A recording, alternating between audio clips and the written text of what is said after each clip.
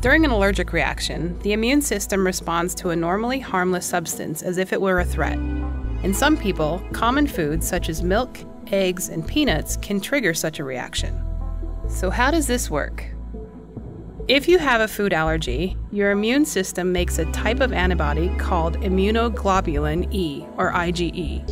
This class of antibody binds to immune cells called mast cells and basophils that circulate throughout your body. When you are exposed to the food allergen, it attaches to the IgE antibodies. This binding signals the immune cells to release histamine and other chemicals that cause allergy symptoms, such as swelling of the lips, hives, and shortness of breath. Because mast cells and basophils rapidly release these chemicals, an allergic reaction typically occurs within 30 minutes after exposure. The most severe kind of reaction is called anaphylaxis, which can cause a sudden drop in blood pressure, trouble breathing, dizziness, and possibly death. People with food allergy and poorly controlled asthma are more susceptible to severe reactions. An anaphylactic episode must be treated with a hormone called epinephrine, which maintains blood pressure and opens up the airways.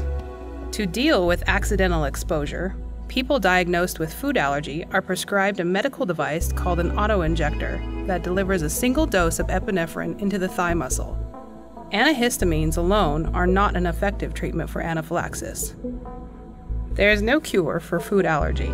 The best way to manage the condition is to avoid the allergenic food, read food labels carefully, wash hands and household surfaces, and always carry an epinephrine autoinjector.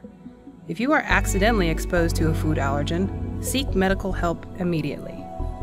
The National Institute of Allergy and Infectious Diseases, or NIAID, conducts and supports research to better understand, prevent, and treat food allergy.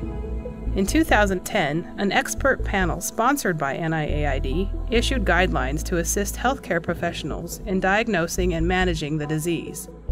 These guidelines and a summary for patients, families, and caregivers can be found on the NIAID website.